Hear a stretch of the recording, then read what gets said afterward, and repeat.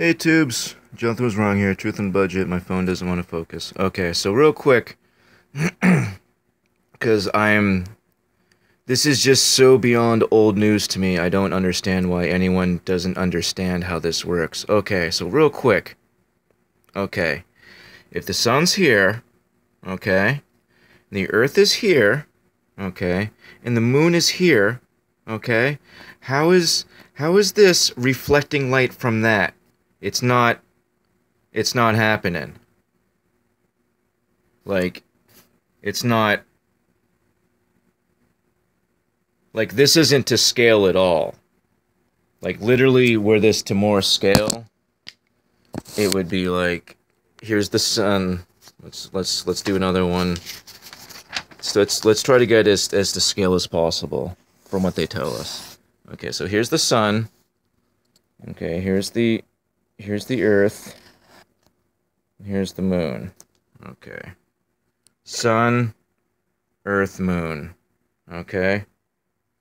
How is this little guy right here? How's that little speck reflecting light from this thing? And also, how is it possibly reflecting enough light for us to see it? Like, here's another issue. Okay, here's the sun. Okay, when you see the sun during the day. Okay, here we got the little earth here. Here's the moon.